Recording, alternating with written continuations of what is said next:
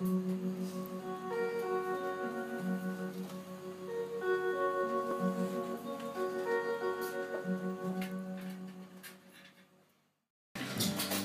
I'm here with Ida Wenoe at the Green Note in Camden Town. Ida, welcome to Camden Town Radio. Thank you so much for having me here. And you got it almost right. It's Ida Wenoe. Oh, okay. Yeah, I know it's a bit hard with the Danish weird last name, but yeah.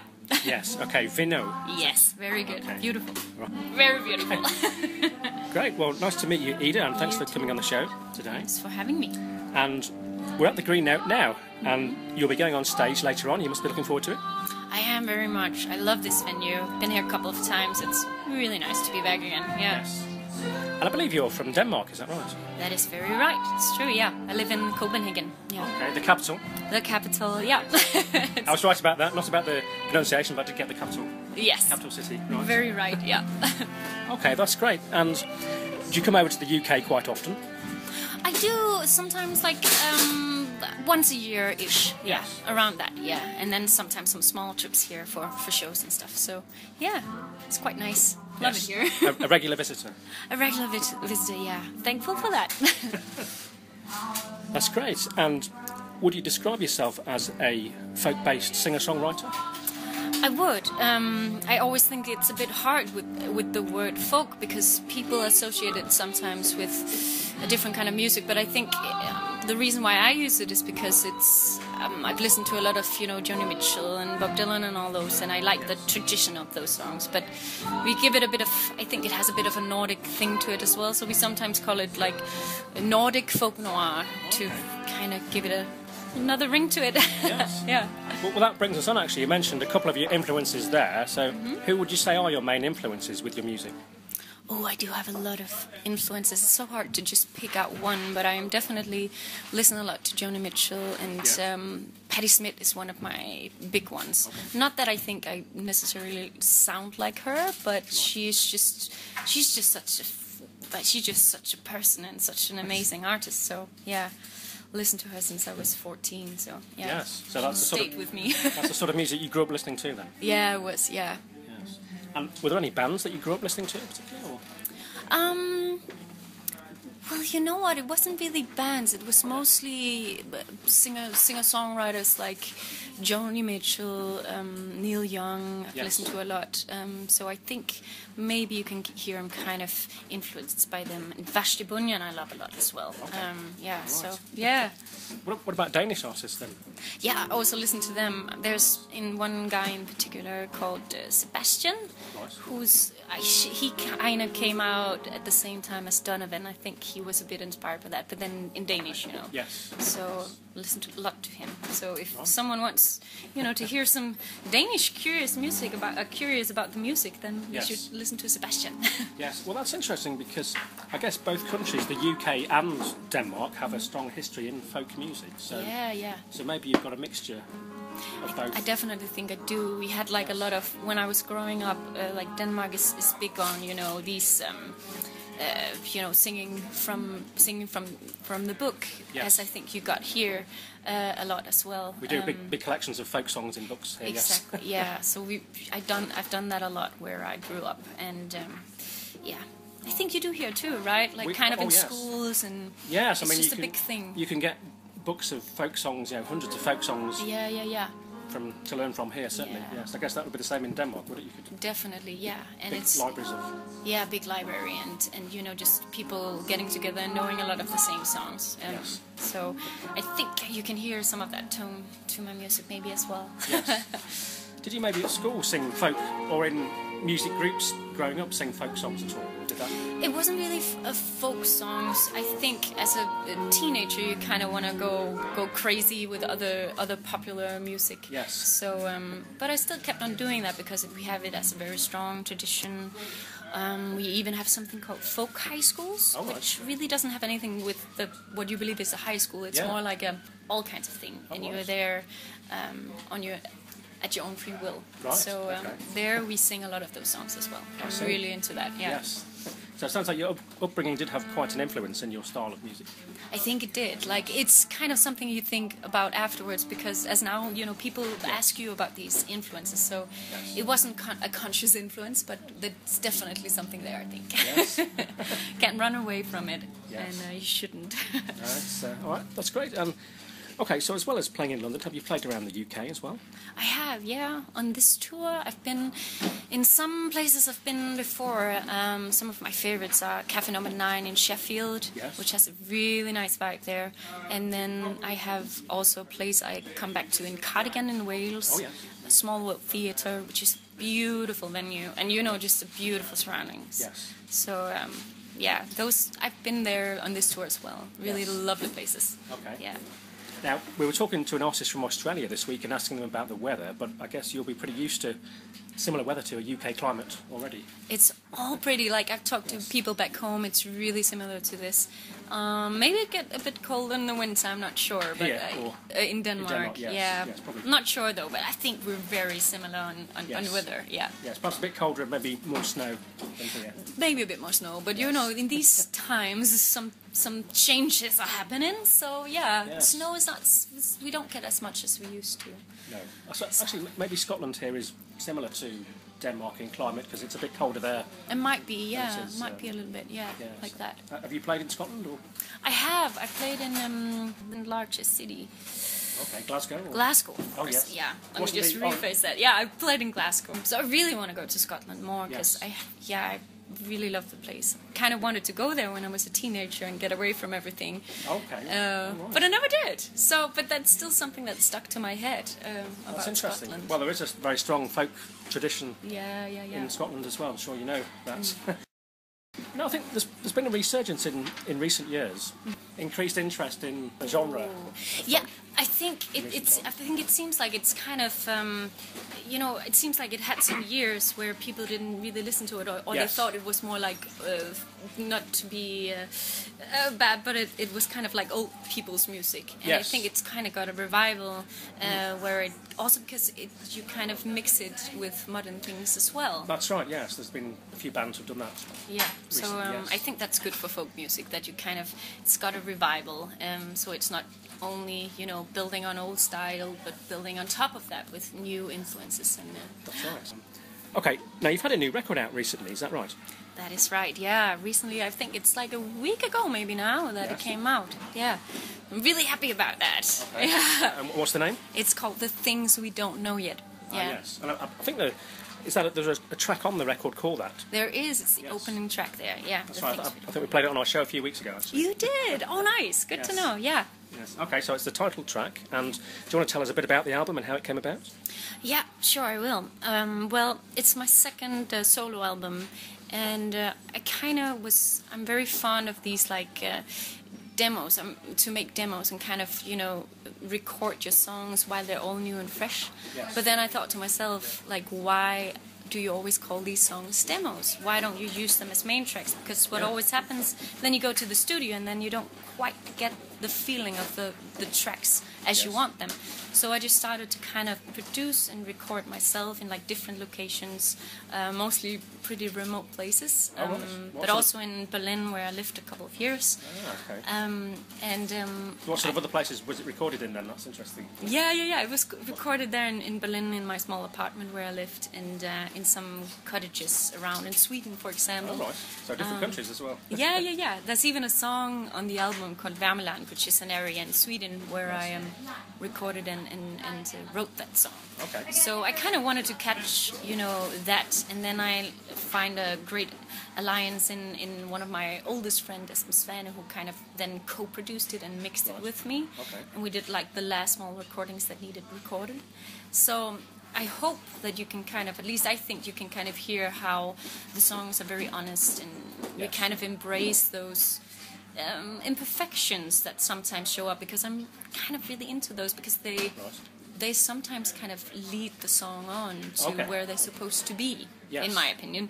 Do you mean in terms of you'll try not to do too many takes in the studio? You try to keep it, exactly. You kind of because I think something unique happens when Yes. you're in that moment and you take on whatever happens with your voice and whatever feeling comes in. Okay, yeah, so you try to keep the record close to how it would be in a live performance then. Exactly, yeah. So, okay, so you're looking to capture those spontaneous events that might happen in the studio in order to make it an authentic performance. Exactly, you're totally right. Yeah, that is what I try to do and try to capture that. So Yes. So I guess in that way it's a bit like jazz music in that it's not the sort of thing that you can then do another take off straight away. You may have got a unique take in that. exactly, yeah. So I'm really into doing it that way. Yes. Because, you know, sometimes, as I said before, you go into the studio and then you feel like you don't capture it. Yes. And you miss your demos. So Yes. now these are demos that are not demos, they're real tracks. I see, yes. I guess you look to keep an organic sound to it. Definitely, yeah. Not to be overproduced and... Definitely, yeah. Okay, that makes sense, yes. And in terms of the songwriting process, would you say, was that you and a team of songwriters or one other songwriter? What was the process for the songs coming together? I've written all the songs on my own. I do sometimes co-write, Yeah. but mostly it tends to be for other projects. Okay, So yeah, they've all kind of done myself. Yes. Yeah. All right. And do you start with the lyrics? How do you go about a typical song? What would you say? Typically, they kind of work together, to be honest. Right. You know, sometimes I'm out and about and I collect small like lyrical ideas. Okay, right. But the way the song comes is I kind of just sit down and it kind of feels like meditation in a way. Yeah. And then you sit with I sit with my guitar or my piano, Right. and then it comes together and I just start recording from the beginning on my phone, and Okay. then sometimes words pop up or I try to Right. collect it, so it just feels like, I know Yes. it sounds a bit spiritual, but I think it sometimes does feel very spiritual, Okay, you know, yes. and then sometimes something comes up and you're like, okay, this is working, and then I just get into the songs and try to be more of a, you know, nerd and an analyst about it. So first of all, I just try to stay open and have it come in. Yes. Well, that makes sense. So you get ideas down bit by bit and maybe piece them together as a whole? Would that be... Exactly. And then I also try to, you know, leave it sometimes and then get back to it, because, Yes. you know, songs are different and some of them just come all in one. Like The Things We Don't Know Yet, I think I wrote that in 10 minutes. Okay. Oh, and right. other songs, you know, take years to be Yes. And I guess with yourself being the primary songwriter, I see, finished. yes. So Yeah, so your songs about sort of personal experiences, or are they about the countryside, different things? What's the general... I think movie that on there. the general for me is to, I always kind of have this, you know, there's a frustration, then you go through that in the song and Yes. you kind of have hope towards the end. Okay, Like right. I think most of my songs are kind of built up in that. Yes. And then the whole like The Things We Don't Know Yet is kind of this of missing like a slower pace in life. Yes. And because in these days, as you might also feel, everything is going very fast. Yes. And it feels like everyone has to follow that fast pace to be in this world. And I Yes. think that's a real problem, because we get to experience so much more if we try to be in it, and that was why I just felt myself being too quick about things, and that's, so I tried to slow down. I think that's also why I kind of went to these kind of remote places I see, yes. and kind of tried to get in the process on my own, to capture those moments. Yeah. And then, you know, there's a lot about love. It's always a good subject, and a Yes. lot of people know what that's about. So Yes. yeah. Well, I think that's the most written about subject for songs ever. So. Yeah, right. Yes. Yeah. So yeah. All right. So there's a philosophical element then to your music, Yeah, by the sounds as definitely. well. And you know, the hope is always for people to like see themselves in that. Yes. If people can't see themselves in the songs, then this songs doesn't feel like a success. You know, you want people to see themselves in them. Yes, that makes sense. Yes. And in terms of performance, you play guitar and piano. Is that right? I do, yeah, mostly the guitar, but I also like to put in the piano. Right. Like tonight, we brought the piano for one song on this whole tour, but right. it feels kind of, I think it feels kind of important to have Yeah. that kind of, to me it's like a souper, you know, between meals. Right. You want yes. something that's different and does Yes. something else. To change the mood. Yeah. Yeah, show. and it has a bit of like, it's kind of, I don't know if you can hear that, but I was a bit inspired by Johnston, Okay. which I think that piano song kind of, breaks it all Yes. into pieces, so you can collect it all again. I see, But yes. we'll see what you think. Yeah, well, I think it's certainly very good at creating a different mood on stage. Yeah. Piano gives a totally different timbre Yeah. to the music. So, yes, okay, that's great. You'll be performing alone tonight, is that right? Or? That is right, yeah. Okay, but do you ever perform with a band? I do perform with a band. I think it's nice to be able to be flexible and both have the solo thing and then the band. It is the same songs, but it's nice to be able to have those songs and create different moods with them. Yes. And I kind of like both. And in these days where it's, hard with the money and being an artist, it's nice to be able to say yes to all kinds of shows that doesn't necessarily have to pay for a whole band. Yes. So, yeah. Yes, that makes sense. No, it's good to be able to do a mixture of shows. Yes. Yeah. Okay, so after tonight's show in the Green Note, do you have any more shows lined up? Or? There is one left, and that's in Sudbury tomorrow. In where, sorry? In Sudbury, if I'm saying it right. Yes. Sudbury, yes. Yeah. In the St. Peter's Church. Okay, yes. Yeah. So, Okay, that's the last one. Might be in the county of Suffolk. Yes, that is true. Yes. Yeah, exactly.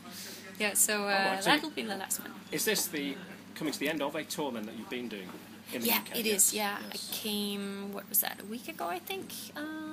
I came Thursday Just last after, week. yes. Yeah. So.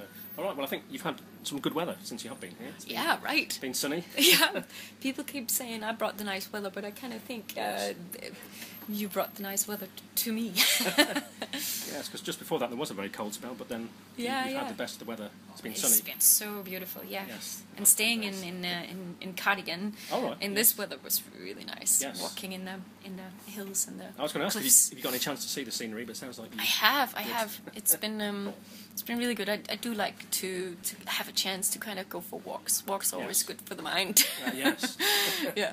And how do you find it in London? Because obviously a bigger city than Copenhagen. I mean, do you find it that you're glad to go home? It can be very congested and very, very busy. How do you find London itself? It is a fast-moving town or city, but I think it's always here. It's always possible to find those quiet rooms, and there's also the livelihood of this place is also really interesting. And I do have some really close friends that I like to stay with. I don't know if you know Samantha Waits. She's also a singer-songwriter from here. Okay, yes. Who's gonna do some harmonies on a couple of songs tonight.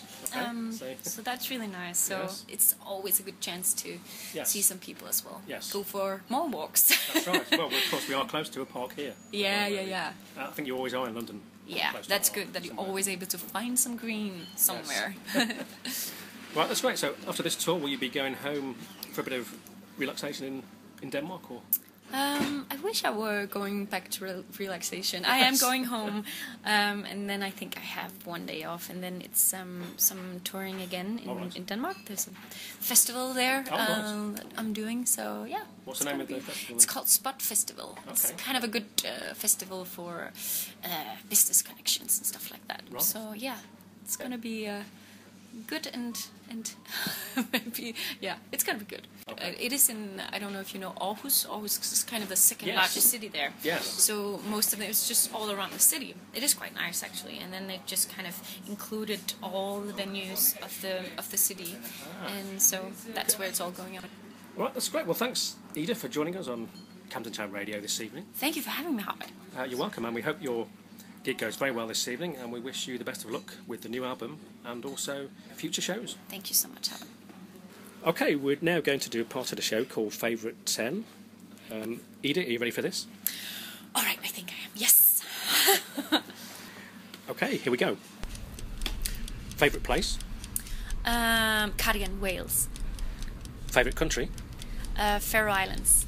Favourite song? I'm Walking Barefoot by Patti Smith. Okay. Favourite drink? Aperol Spritz. Favourite food? Gotta go with pizza. Favourite holiday destination? Let's say Sweden. Okay. Favourite tree?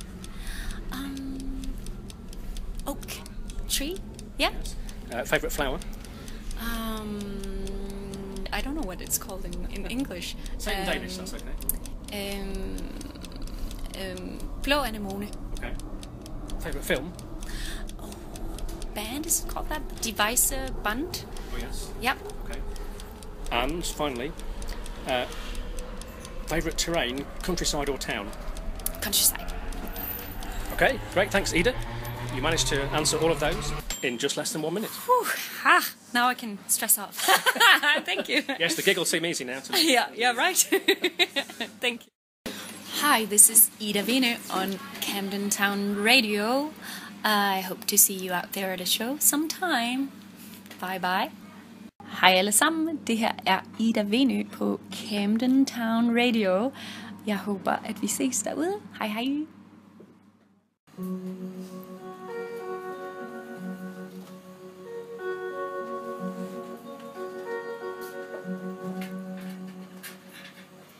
I have tried being with a lover just to find another. I have given all I have just to fall. Now I want another kind of love, 'cause I hate to see him walking out the door.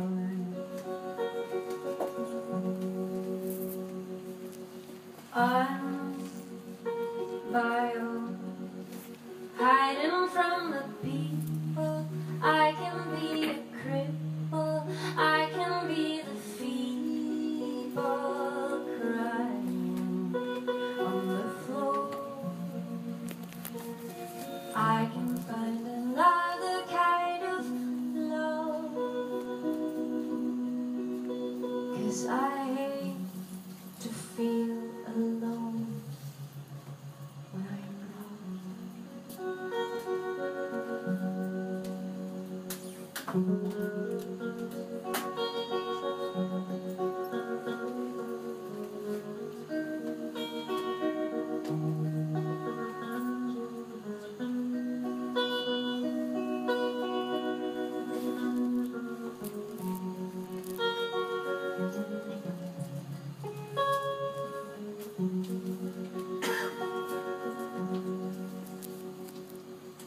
There's a silence, one that I have longed for, one that I have asked for. All the words that have been spoken wouldn't do. Now I want another kind of love, 'cause the hate I feel is nothing